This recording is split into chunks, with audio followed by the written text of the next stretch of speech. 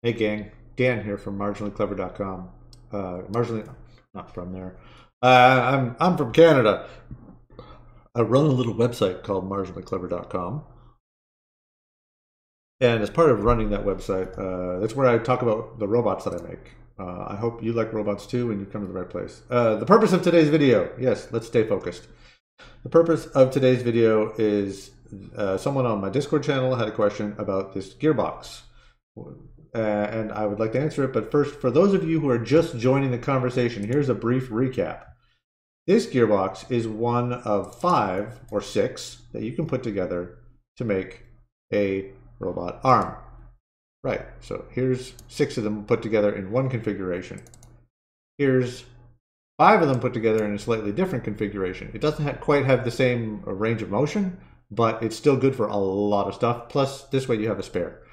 You'll notice that it's 6 identical pieces. Sorry, 5 identical pieces in this one. So there's the one here. There's the mouth, or there's the hand.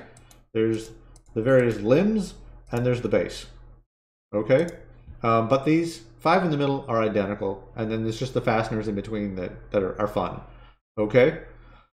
Now that was learned from trying to build previous robot arms. Like I built a ton of robot arms at this point. Where am I looking? Here am I looking. Okay. This was the previous version, and this is already like my 3rd or 4th version. So if you're thinking about making a robot arm, I want you to know that it is, in 10 years, I built 4 different types of arms. That's how long it took me. Your mileage may vary. This was the previous unit. This was 1,300 parts, total parts, in 250 types of parts. Okay, so if you wanted to like store this as pieces for any reason, you need 250 bins of different sizes for every part. That's a whole wall, right? That's not going to fit in your apartment as a small business person. Also, there were some wires in this design that go all the way from the wrist, back into the anchor, like through the elbow, down the middle of the tube. So if you wanted to disassemble the elbow, you had to take the whole arm apart, from the base all the way up. It was many hours of work. Not fun. So this guy is designed to solve that problem. First off, this is maybe 300 parts in total. And it's about 30 different types of parts, probably less, in each of the individual units. Okay? 30 types of parts in total for this whole Megillah, the whole unit. The beauty of it is this repeating section, this gearbox. Okay, so you're familiar maybe with hobby servos, the kind for RC planes and such. This is the big brother. When I pull up the websites, excuse me, I'm going to have to edit a moment there. When I pull up this website, marginallyclever.com, and I click down on here, I get the kit version of this thing. So you can see here, dynamic output, 13 Newton meters. You can't match that anywhere. Max static output, 20 Newton meters.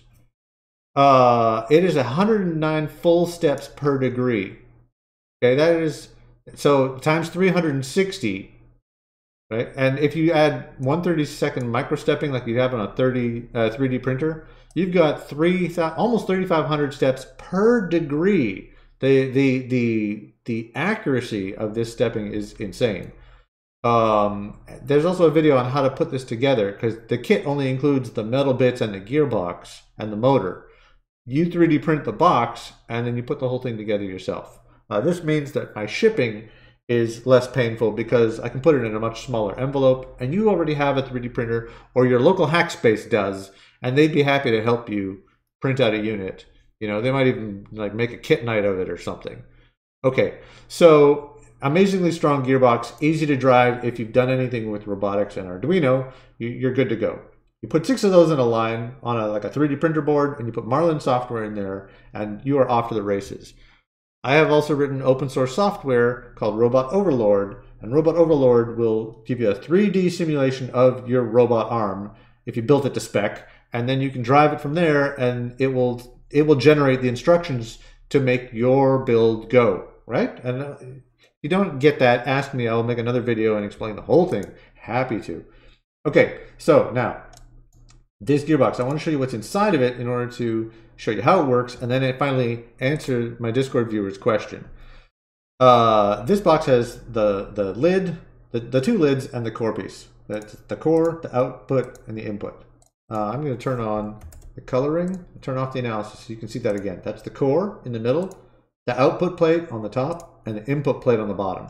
The input plate has a little hole where the wires go through so that you connect to the neighboring unit, and that way there's no wires hanging out anywhere. Okay, back to our analysis. So inside here we have the stepper motor that you're familiar with from 3D printers. It's got one of those timing belts, and it's got a little pulley, same as on the 3D printers. And then it's got this really special harmonic gearbox. Now, if you've been learning anything about robotics, you know that precision and torque are two things you need a lot of for good robots. The harmonic gearbox is better than any of the cycloidals that are out there because it has zero backlash, and it still has amazing torque. The problem is they don't 3D print good on current generation 3D printers. They suck on FDM printers. This one was 3D printed by a little company called Rangeview in California, and this one is on an SLA printer.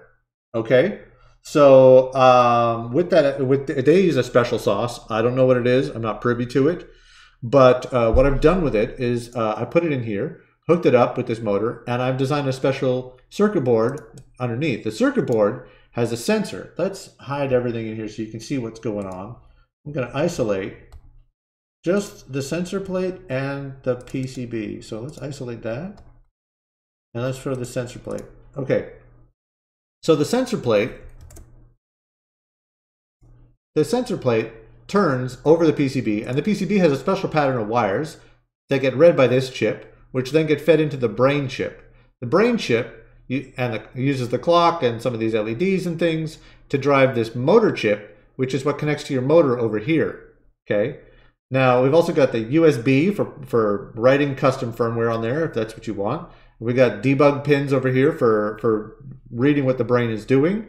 And more importantly, we got this power rail that's where the daisy chaining happens. This is the power connections, and these are the data connections. So there's 4 wires that go in from that little hole on the outside. Remember the input hole back over this one right here? So they come in here, they go to there, they go to there, they go under the board, they come out this hole, and they go up through the center of the gearbox and out the front face out here and into the next gearbox. And that way there's no wires hanging out.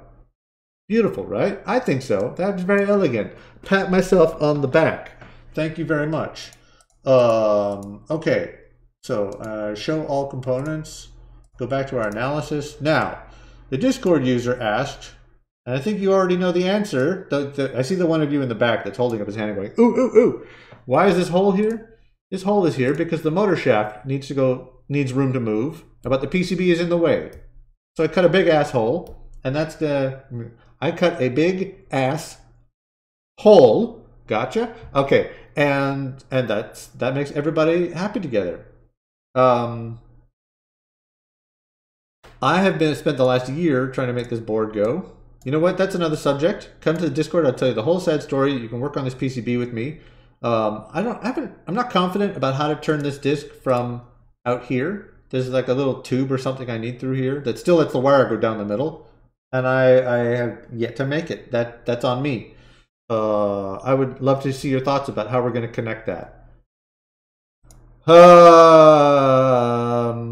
That's it. That's what I got. Okay. Covered everything. That name again is Mr. Plow. Yes, get all the dimensions there. Go to you can get the Thingiverse page, right? The Thingiverse page with the parts. You can get it yourself.